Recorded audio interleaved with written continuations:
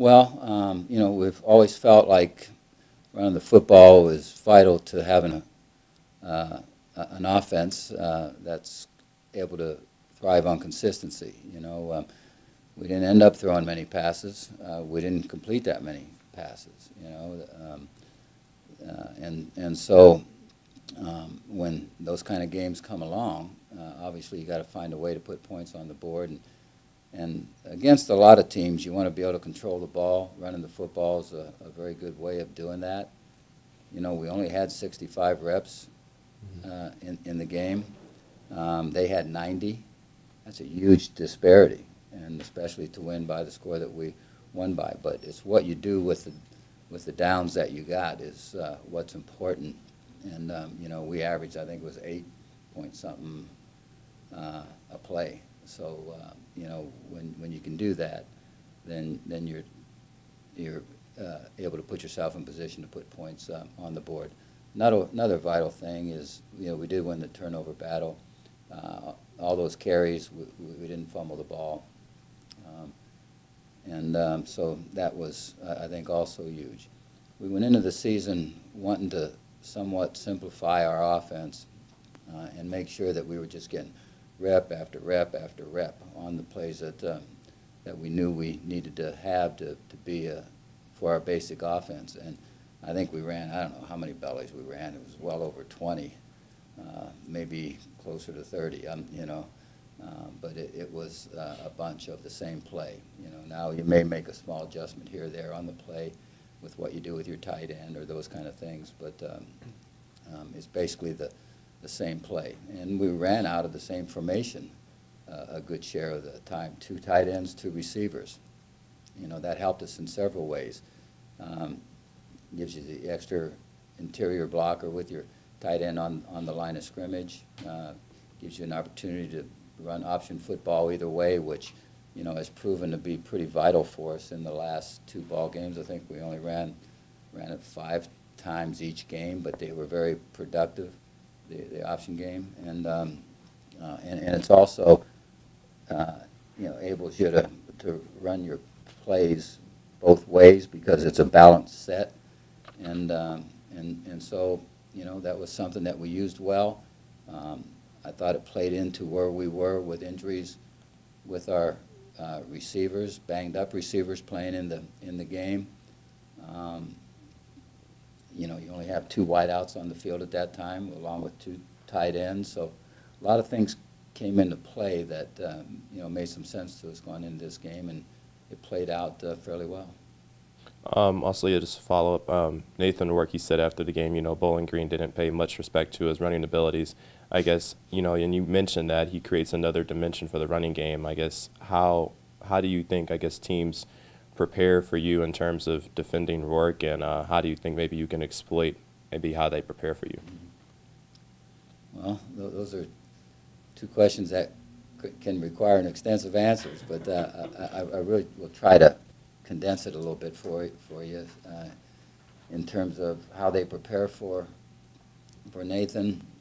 You know, you got to be prepared to play good pass defense as well as good run defense, because you know, he gives you that extra running back in the backfield. You know, a lot of times you're dealing with a 1-back set, but really we've got 2 running backs with him there. He has ability to make a big and explosive play. Really a good cutback runner. You know, he makes a lot. He gets a lot out of cutting against the grain at times and setting blocks up, and then has the speed necessary to be really effective to make the very long runs. And you know, in terms of the running game with him, you know, it's some of it is it's a read play. You can do it off of a couple different plays, but it's a read play where he's reading people, and if they give him the pull, he takes it. And you know, it's been something that's been around for quite a few years now, but you got to have the right quarterback to be able to utilize it and have it be effective for you. So that part of the game has become a pretty good dimension for us.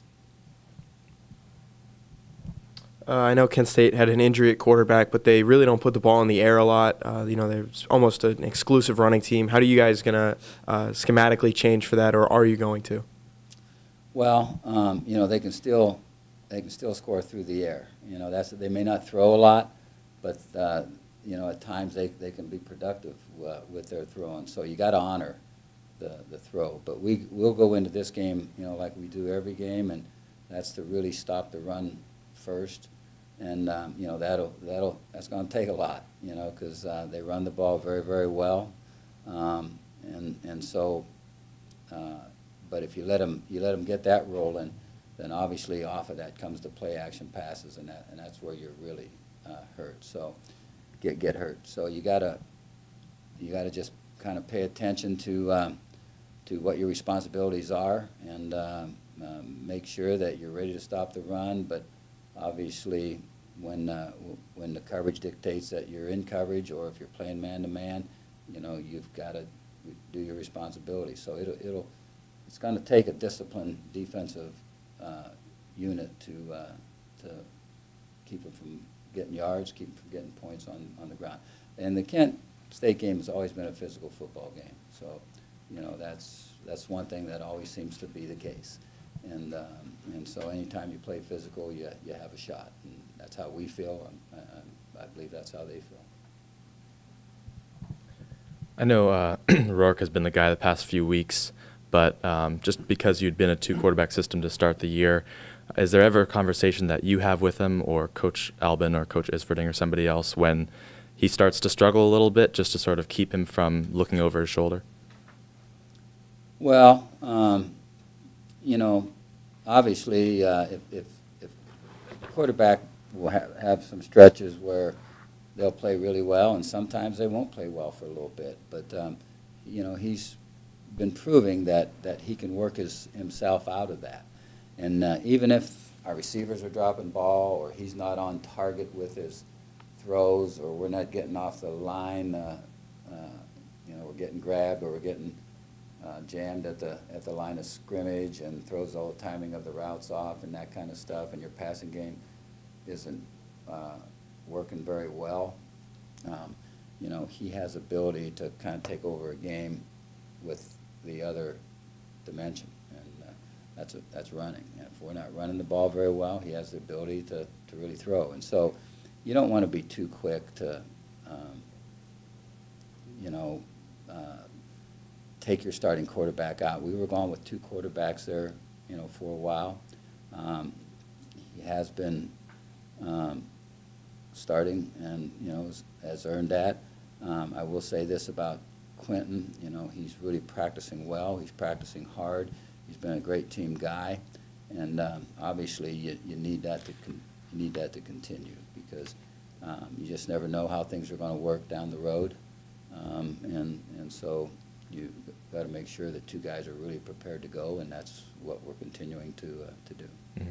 And then Chad Moore, I was wondering if there's an update on him, and also if Poppy's going to be back to practicing right away, later in the week, anything like that. Poppy's able to start practice today, and he'll be available and ready to play.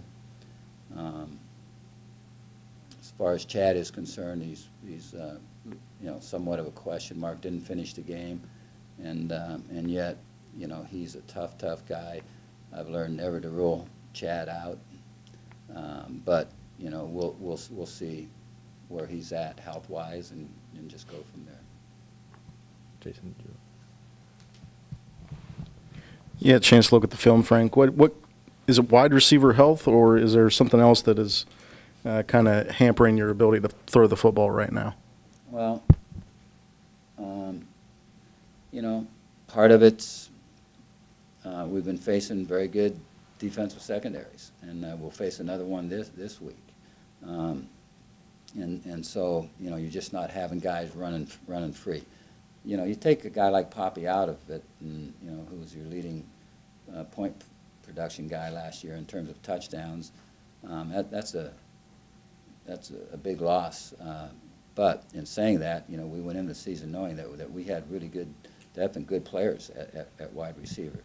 But what's happening is, they're playing at not 100%, And, you know, for instance, Cope really has very, very limited practice time the last 2 weeks.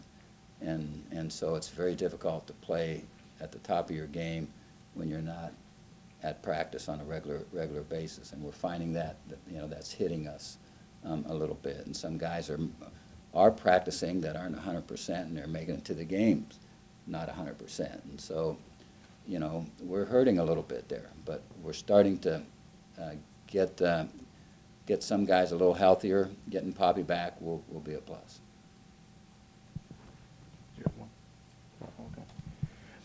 Defensively, does it feel like you've kind of hit the high water mark in terms of injuries at the defensive end position, and it's starting to go the other direction right now?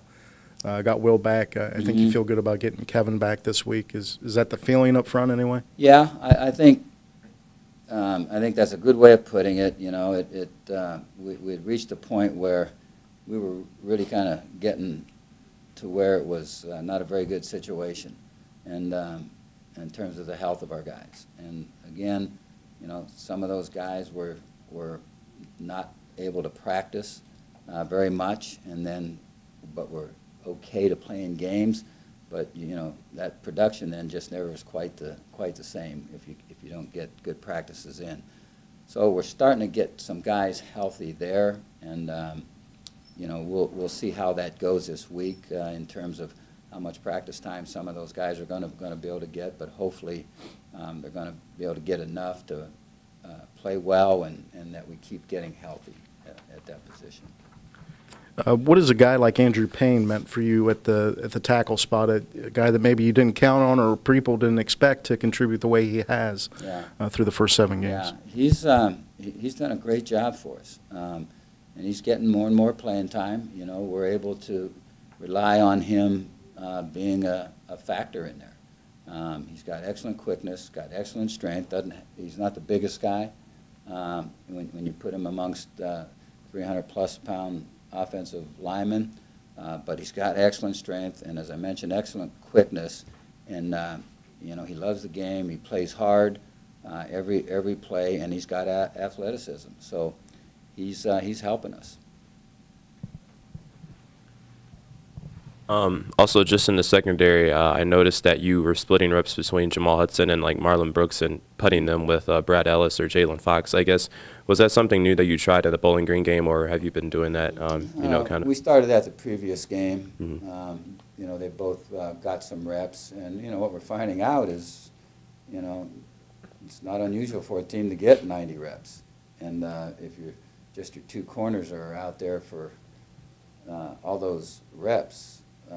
You know, it gets tough on them because now you're talking about, you know, a lot of teams go deep a fair amount during the game, and so they're running, and so we needed to make sure our two starters, Brett and Jalen, are you know, able to get breaks during the course of the game, and those two freshmen, you know, kept improving and are very athletic guys, and so it made sense to get them in the mix. You know, they came back in where there's, you know, still there's, you know, at least 6 games to play when they came back or came off their redshirt year. You know, 7 if you go to the MAC championship, 8 if you play in the bowl game, and so all that, I think when they looked at it, all that experience that they would get this year will just make them a better football player next year. And obviously we're getting them experience right now. This is the start of the 3-game home stretch for you guys. How are you as a coaching staff and the players? Are you excited, or how do you feel about this home stretch upcoming? Yeah. Don't even have to play on the road till November. Feel good about it, but in saying that, we've been playing good on the road, and obviously we got to get something started at home, and we've got to become a better home football team, more dominant football team at home. You know, we have good crowds, and so, you know, it's just going to come back to us to make sure that we're ready to go and play our best football, and you know, with the understanding that the home field needs to be an advantage for us, and so that comes back to us just doing better. but we're glad to be on a home stretch. Coach, it seemed like 2 straight weeks now where special teams hasn't exactly been as good as it has been in the past. CMU was the blocked field goal this week, a lot of penalties on special teams. Do you attribute that to mental mistakes or just the situations of what's going on? 3 penalties on special teams this week, and that's, you know, that's more not than what you you're would, yeah, after, right. You know? And you're correct on that. You know, not that we've got aggressive guys and talented guys on those special teams, and I think they're playing hard, and sometimes, you know, playing hard can relate to an error here or there in terms of penalties. But if you look at us, I think we're maybe second in the conference in penalties against us as a football team. So, you know, that's a great stat because that's not where we always have been. And so, you know, I think our guys have been showing discipline. You know, the 3 this week on special teams is not what we're after. Certainly the targeting fouls are not what we're after, you know. We're not coaching any differently than what we've had since the targeting rule came into effect. We're using the hawk tackling that a lot of teams are incorporating and practicing. But, you know, we just got aggressive guys, and sometimes you get caught, I think, in the targeting situation. Sometimes you're coming in, you get caught, it's a moving target, you know, and so it can become very, very difficult not to have the kind of contact that when they really examine it, and you know, they may flag you. But saying all that, you know, our overall number of penalties are down, and I think that's good. Just to follow up with Nathan, you guys averaged 39 points, which is the highest in the MAC. And then with the 3 touchdowns Saturday, he is now the best rushing quarterback statistically by touchdowns you've ever had. Tyler had 10 in 2011. How is he able to just play so well under pressure? Maybe something you don't see in practice because obviously there's not going to be a swarm of guys chasing him. But how well does he adapt under pressure? And just kind of talk about that. Yeah, he just has a knack, you know. He is able to escape from some tough situations, keep the ball alive, sees people running downfield when he is scrambling and can dump the ball out, can throw across his body if he has to, but has excellent ability to make people miss, and that is huge. You know, he's like a running back in that manner. He can make the first, second guy miss, and he can set up blocks, and he's got enough speed to really be a factor in getting long runs for you. So, you know, it's some quarterbacks have it, some quarterbacks don't. He does. Does he remind you of Tyler at all? You know, never given it a lot of thought, but I think there's probably similarities in that Tyler could throw well, he could run well, you know. Tyler was a smart quarterback, had good leadership. I think all that is true with Nathan also. How do you guys balance when you're calling plays with Nathan? The option is one of maybe his best play. How do you balance wanting to run that but also not trying to overuse it? Yeah. Yeah, we are selective a little bit in when we do run an option because it's, you know, the down the line option is a phase of it. The other is not truly an option. You don't have an option back, but he's reading at the line of scrimmage just like an option quarterback does, and so, you know, he's either handing it or he's running, and so he's getting plenty of opportunities that way. You know, we're not, you know, he scrambles some and makes plays that way. So we don't want to really go about devising more and more runs for him. You know, we've got good running backs. I think we've got a good offensive line, and so we need to make sure they get their carries, and they are, and so that seems to, you know, you're able to balance that out a little bit. If you don't have a good line, you don't have a good running backs, and your quarterback has to be your main runner, that's not a formula that's probably going to last you through the season, you know. And so I think what we're doing is probably the right approach, and the times that he's got the ball in his hands when you consider all those ways he can carry it. Looking at Kent State, what do you expect them to do to keep Nathan contained and to keep AJ contained? What do you expect them to do to keep that rushing tack? Yeah, you know, don't know what their thoughts are really right now.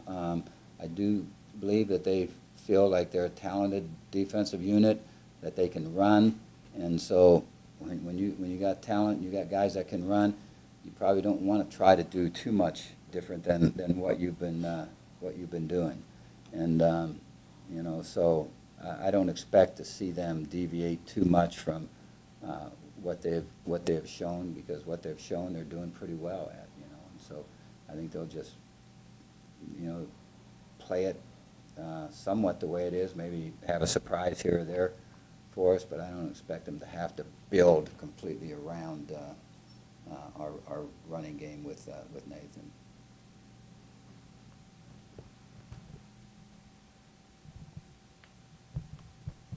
What kind of benefit does your defense get in getting ready for Kent State?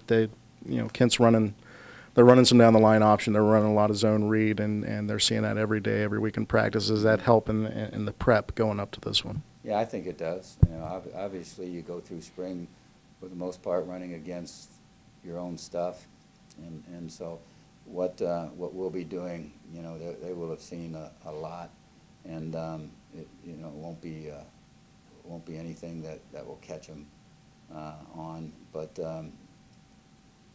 so their preparation, as I mentioned, I think probably doesn't have to change a lot to what we're doing, because we're somewhat of a run-oriented team that throws off of the run, and that's kind of what they are.